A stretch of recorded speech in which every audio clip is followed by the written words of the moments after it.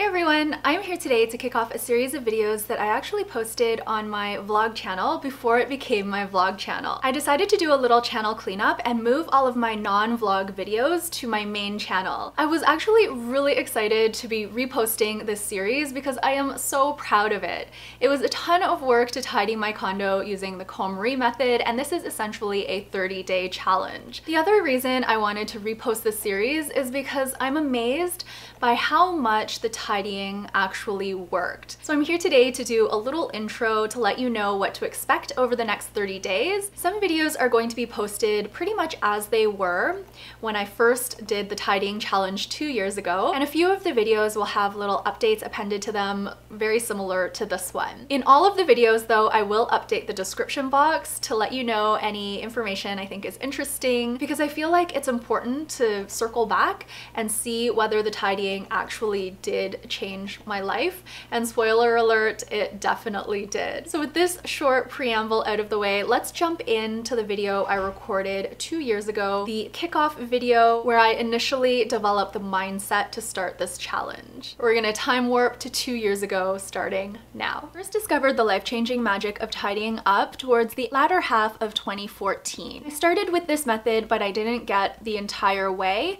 I probably did clothes, books, and papers, and then I just completely lost steam when I got to komono, which is the miscellaneous items category. You'll notice with this series and with the calendar I've put together that komono really takes up a huge chunk of time in the 30-day challenge. I'm not sure how accurately the Netflix series depicted the timing for the tidying process, but it seemed like a lot of the families were able to tidy within around 30 to 40 days. So I am motivated and inspired to try to tackle my home within the 30 days. You don't have to do the 30-day challenge like I am. Perhaps you want to spend more time on day 1 before moving on to what I've allotted for day 2, but maybe you want to do that in a week rather than each consecutive day. So please do feel free to use the calendar and the categories to suit whatever timing works best for you. This video is being filmed in advance of the tidying challenge because I really wanted to focus on mindset on this day 0. On the calendar, you'll notice that I set aside this day to determine your vision, to set your intention, and to greet your home. There was a passage that really struck me in the life-changing magic of tidying up, and I want to quickly read that to you now. What do you hope to gain through tidying? Before you start getting rid of things, take the time to think this through carefully. This means visualizing the ideal lifestyle you dream of. If you skip this step, not only will it delay the whole process, but it will also put you at a higher risk for rebound. Goals like, I want to live clutter-free, or I want to be able to put things away are too broad. You need to think much more deeply than that. Think in concrete terms so that you can vividly picture what it would be like to live in a clutter-free space.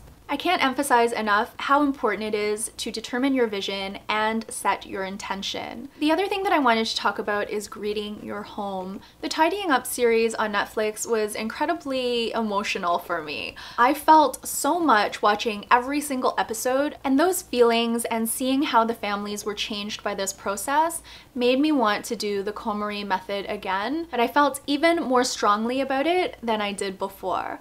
Before, I would always say, oh, I really should do this, I really want to do this, but I didn't have the inspiration and motivation to propel me to take that first step.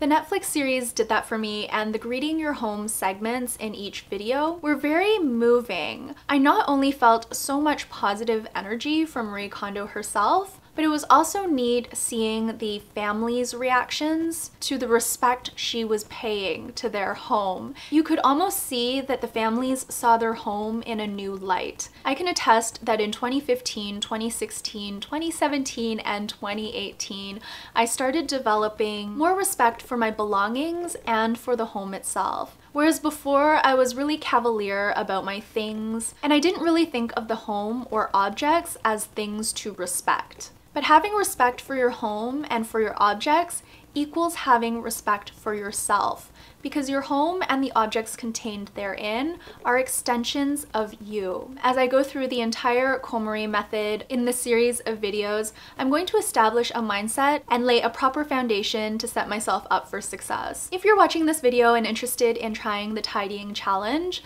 let's take this time on day 0 to develop a vision, to set our intention, and to greet our home. When you want to move forward or make a big change, I think it's so important to assess everything that you have in your life. And in the next 30 days, I'm going to be doing that with everything I have in my home. Just a few practical notes on the videos that will follow. These videos will essentially serve as a series that you can watch on consecutive days, or if you're extending the challenge past 30 days, you can watch each video as you come to that point in your tidying process. Each video is going to focus on a small subset of categories, and all of these categories are laid out on the 30-day calendar that I put together. In each video, I'm also going to share with you tips and tricks on things that I've learned from Marie Kondo's books, from the Netflix series, and from my personal experience with this process. I have a husband who of course has his own things. He is not partaking in this challenge, nor am I tidying his things for him. I am only tidying my possessions